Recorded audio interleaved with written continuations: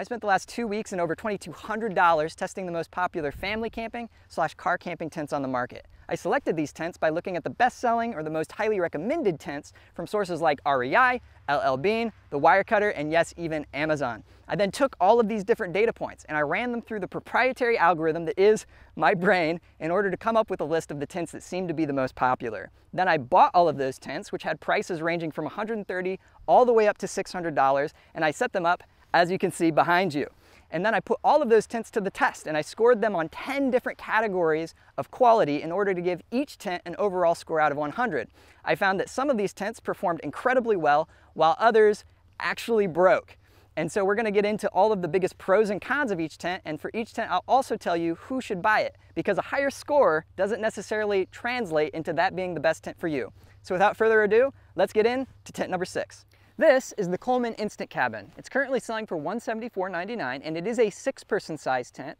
In fact, I should mention that all of the tents I tested for this video are 6-person size. However, they all also have 4-person size versions available if that's the size you're interested in. I gave this particular tent a score of 37 out of 100, and for reference, I consider a score of 50 to be a roughly average, middle-of-the-road quality tent. And so that does put this tent squarely in the below average category, and let's talk about some of the reasons why, with a few pros and cons.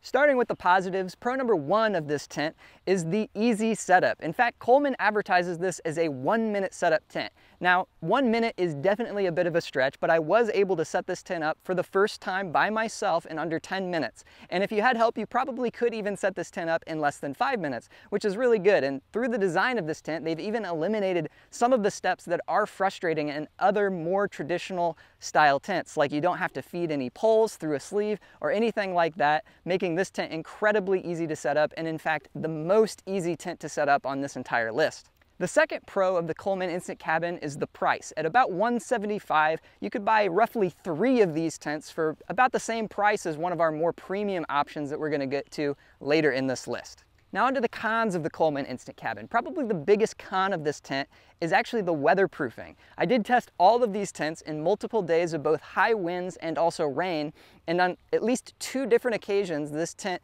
leaked. And that's obviously not something you want in a tent, because one of the main purposes of a tent is to keep you protected from the elements, right? And so that's a big con of this tent. The second con that's worth knowing about is the ventilation of this tent. Compared to other tents, this one does tend to get hot, and if you walk into this tent and then walk into any of the other tents on this list, you're probably going to find it's the hottest on the inside of this tent on a warm day, especially because the airflow is a bit limited by the mesh paneling on the side, which is a bit smaller than on many other tents. And the third con of the Coleman Instant Cabin is actually the door. Now this might seem like a small thing, but you interact with the door on a tent quite frequently, and it can be one of the most frustrating things on a tent if you don't have a high quality one. So here's a couple of the things I don't like about this particular door. Number 1, it is quite small for a tent door. Most tents that are 6-person size will have larger doors than this, and that makes it difficult to get big things like, for example, a big air mattress in and out of this tent.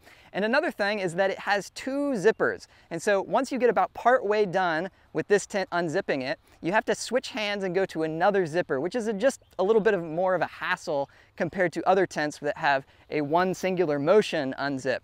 So that's another thing I don't like about it. And finally, this tent does not have a YKK brand zipper. Now that's worth mentioning. It might seem again like a small thing, but that's worth mentioning because YKK is broadly recognized as the market leader in manufacturing zippers, and their zippers do tend to be higher quality and more durable, making them last longer than the zippers that are not YKK brand. So that's something to keep in mind as well. Now, who should actually buy the Coleman Instant Cabin?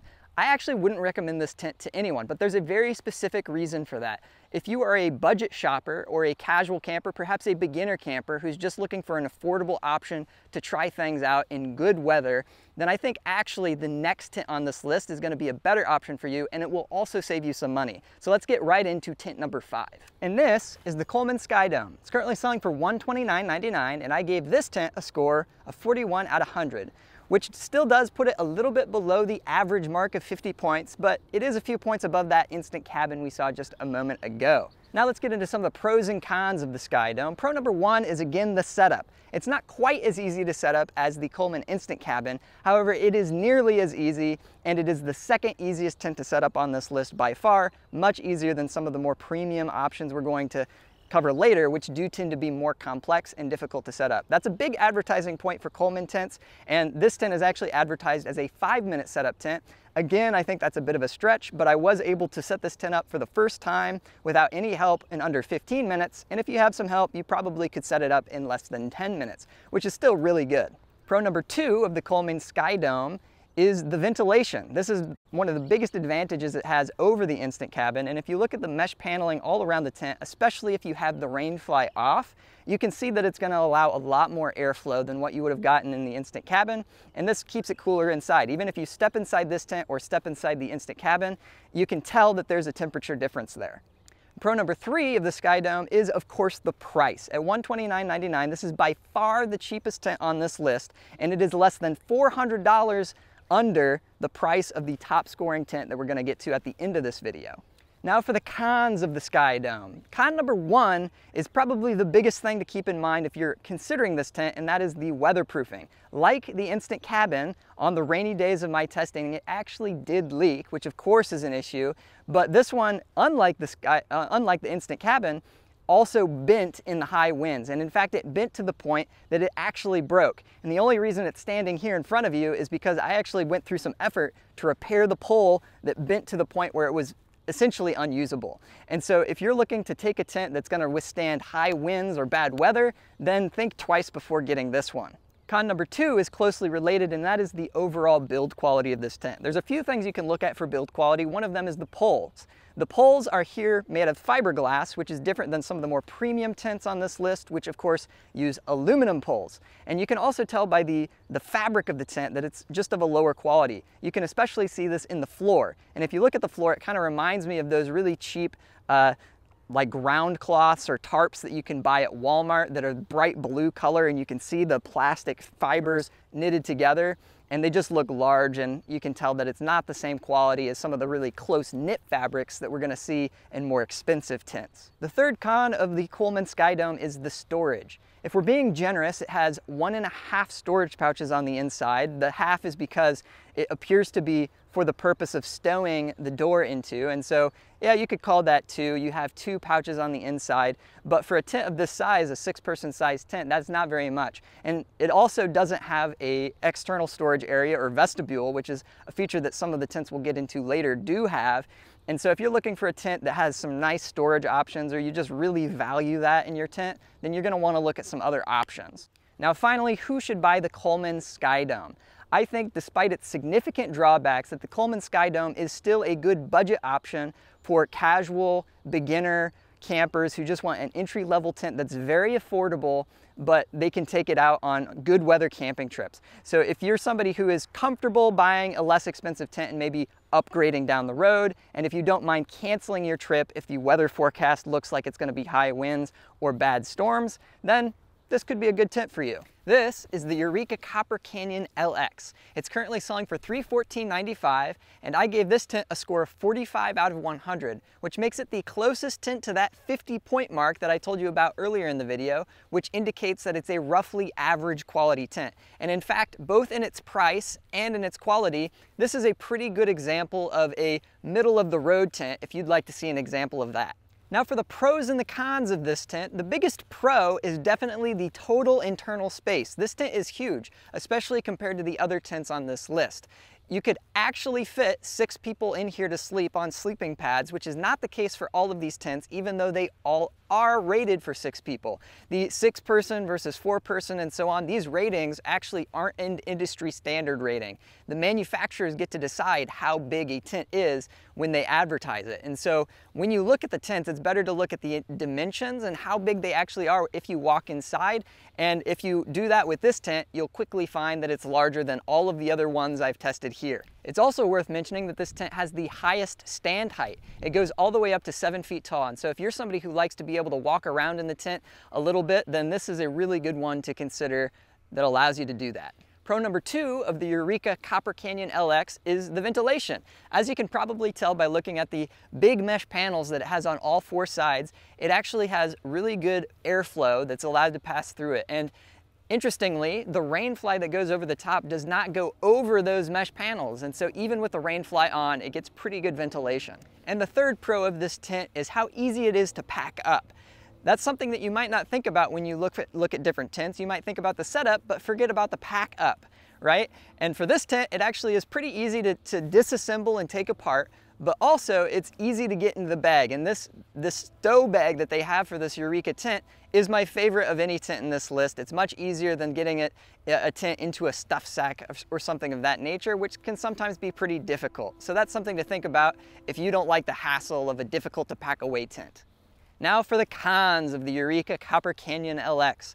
One of the big cons of this tent is the weatherproofing. Now it didn't leak like the Coleman tents we talked about earlier. However, it did pretty poorly in the high winds. And in fact, it actually blew away during the high winds when it had no gear on the inside. So maybe if you have some gear on the inside, it helps it like kind of weight it down. But it's worth mentioning that this tent was staked down and it did actually blow away in the high winds here during my testing. Con number 2 might be a little bit related to that first one, but it's the stakes. The stakes in this tent are terrible. Multiple of them bent upon my first few setups and use of this tent over the last couple of weeks, and that's definitely not something that you want in a tent, especially one like this that is large and one that you want to last you for a long time. So you could solve this by going and buying some stakes from a third party, but of course when you buy a tent, it is nice for that thing to be taken care of already. Finally, the third con of this tent that I want to highlight is the door. Of all of the tents on this list, I find the door of the Eureka Copper Canyon to be the most frustrating. And here's why. There's a couple reasons. This cover that goes over the top gets snagged pretty frequently. And also, it has 2 zippers instead of 1 zipper that goes all the way around. So when you get partway done with the door, you have to switch to another zipper to finish the job. Those are a couple of the things. And it also does not have a YKK zipper, which is something we talked about a little bit earlier. And so between those things, I find this tent door a little bit frustrating to use, and it also only has 1 door. And this is the last tent on this list that is limited to 1 door, because all of the ones we'll cover next actually have multiple. Finally, who should buy the Eureka Copper Canyon LX? Well, I think this one is actually pretty straightforward. If you want to go camping with a large group, or if perhaps you have a large family and you want to get everybody into one tent, then this is definitely one that you should consider. It has the most internal space, as I mentioned, and also the ventilation does help keep it cool with a larger group of people. And so if that's your situation, then think about getting this tent. And if after seeing these first few tents you feel like, oh wow, this is like a whirlwind of information, I'd like to get a more in-depth analysis, then I have good news for you. I'm actually making in-depth review videos of each of these tents in this video, and I'm going to be publishing them over the next couple of weeks on my channel. And so if you want to make sure that you see those and you can see the breakdown of each of the 10 categories that I've used to give them all a score, then make sure you subscribe to my channel for that. Welcome to the land of premium tents. This is the North Face Wawona. It's currently selling for $475, although you can at the moment get the older version, the 2020 model, for $450 at REI. I gave this tent a score of 65 out of 100, so that's a big leap above the last tent we covered, and also, as you saw, a big leap in price. But you get a lot for that money, so let's dive right into the pros and the cons of this North Face Wawona tent. My favorite thing about this tent is also probably the first thing you're going to notice about it, and that's this big vestibule that goes out in front of the tent. This is actually really cool. It gives you extra storage space that's outside the body of the tent, and it kind of serves as a tent slash extra rainfly combo, which of course those are 2 different tools, but it's combining it into one thing for this tent. And it's really nice if you have a rainy day and you want to be outside, you don't want to go in your tent, you want to leave your shoes on, you can actually do that and hang out in this area under the tent. And I think it gives a lot of extra flexibility to how you can use this tent. And so that's one of my favorite features about it. Pro number 2 is the weatherproofing. This is the first tent that we've covered so far that actually passed all of my fairly rigorous weatherproofing tests. It didn't leak at all, it didn't blow away in the wind, it held up quite strong to all of those conditions, and so I gotta mention that as one of the big pros of this tent. Pro number 3 is the ventilation. This actually has even a bit better ventilation than the Eureka in my opinion, and you can tell that by looking at the big mesh paneling on the front. If you look through the vestibule on the front, it also has these mesh panels that go along the sides, and it has mesh paneling in the back where the rear door is. And so the airflow in this tent is actually quite good. The final pro I want to mention about this tent is simply the cool factor. I just think the design and the layout and the combination of features of this tent is really, really neat. And so if you want an interesting tent that's a little bit more exciting than your everyday humdrum dome tent, then I think this is a good one to look at. Now let's get into the cons of this tent. Probably the biggest con of this tent is that it is actually the smallest if you go on the inside. So if we ignore the vestibule space and just look at the inside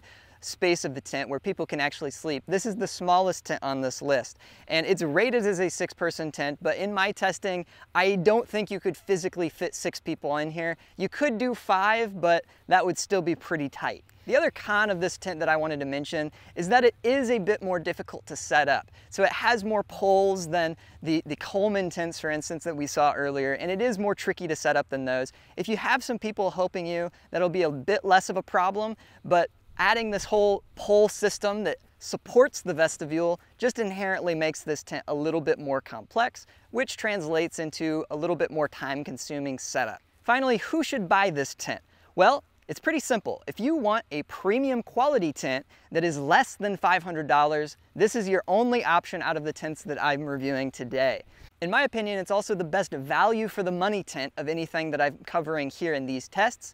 And even though it is far more expensive than the Coleman tents, for instance, you get a lot for that money. And it's almost as good as some of the more expensive tents that are $100 or so more than this tent that we're gonna cover just in a little bit. So if you want good value for the money, if you want a premium tent for a good deal, then this is definitely one to think about. Also, this tent is for you if you want a tent that has an outdoor shelter space, rain shelter space outside the main tent area, because this is the only one that I tested that does that. And if you're liking this video so far, please do go ahead and hit that like button for me. That does help my channel out a ton. It'll give me a signal to know to make more videos like this one in the future.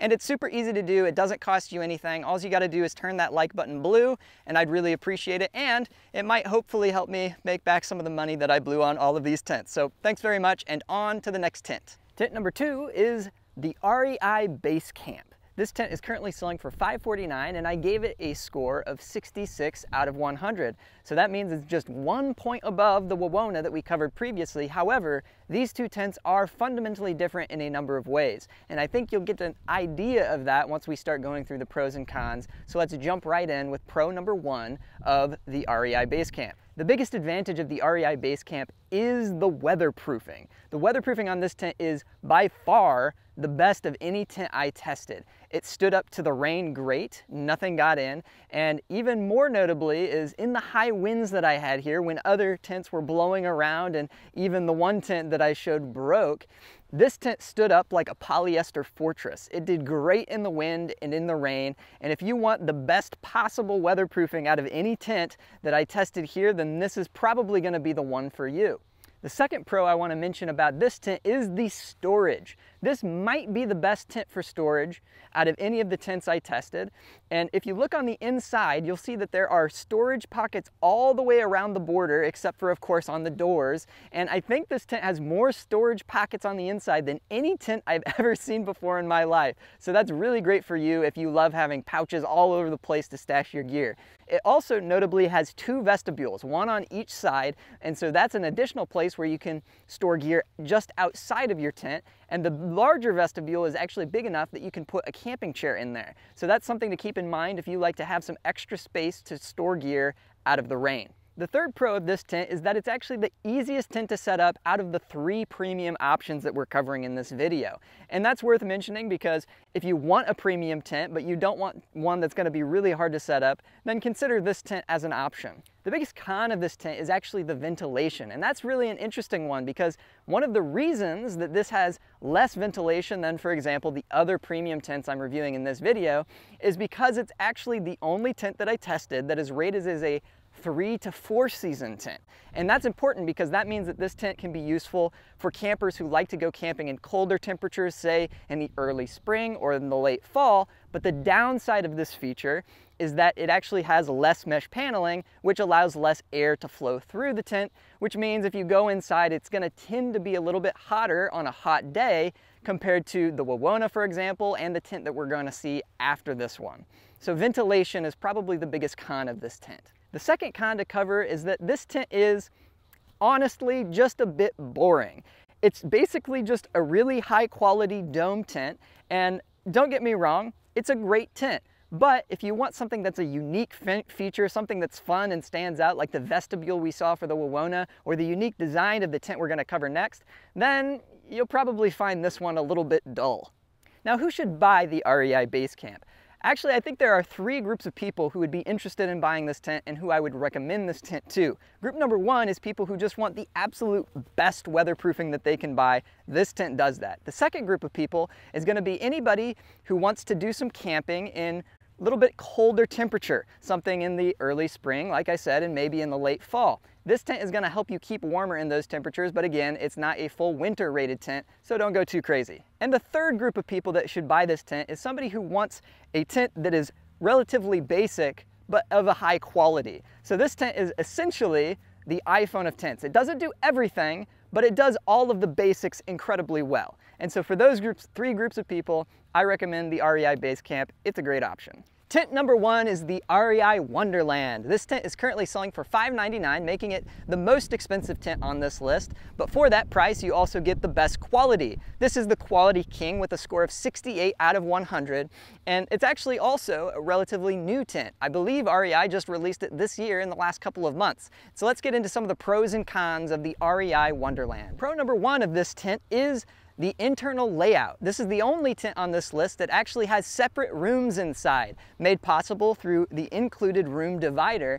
And the headroom in this tent is also pretty unique because the peak height of this tent runs the length of the tunnel design of this tent rather than just having the peak height at the very center of a dome or cabin shaped tent, which is pretty unique and pretty interesting in my opinion. Pro number 2 of the REI Wonderland is ventilation. This has the best ventilation out of any tent I tested. If you take the tarp off, you can actually see that there's mesh paneling all the way across the roof, and also it runs down pretty far on the sides. In addition to that, there are triangle-shaped little vents at the center of the tent on each side, and of course the doors also have mesh panels. And so if you like going camping in really hot areas and you want to make sure you get a breeze, this is probably the best tent for that. Pro number 3 of this tent is the doors. You'll probably remember from some of the earlier tents that I had some complaints and frustrations about their doors, and this door on this tent is basically the opposite of all of those things. It has 2 huge doors with zippers that are high quality YKK brand zippers, and they're extremely easy to use,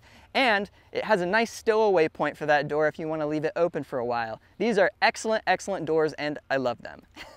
Finally, I should mention that this tent, the REI Wonderland, also has excellent weatherproofing. It didn't do quite as well as the REI Basecamp. You could tell because of the tunnel design that it wasn't quite as sturdy as the REI Basecamp in the high winds, but it still did incredibly well. There were no rain issues and there were no real significant wind issues. So this is probably the second best weatherproofing tent of anything on this list, second only to that REI Basecamp tent. The first con of the REI Wonderland is the setup. This is by far the most difficult tent to set up out of any tent on this list, and so if you want a tent that you know you'll be able to set up by yourself relatively easily, then you should consider another option. This is just a complex tent. It has different parts than you would see in a more traditional dome style tent, and it is pretty tricky to get up and put together. And so definitely think about that if an easy setup is important to you. The second con of the REI Wonderland is the storage. There's a couple things to complain about when it comes to the storage. First of all, if you look on the inside, it does have 2 pretty large storage pouches in each corner.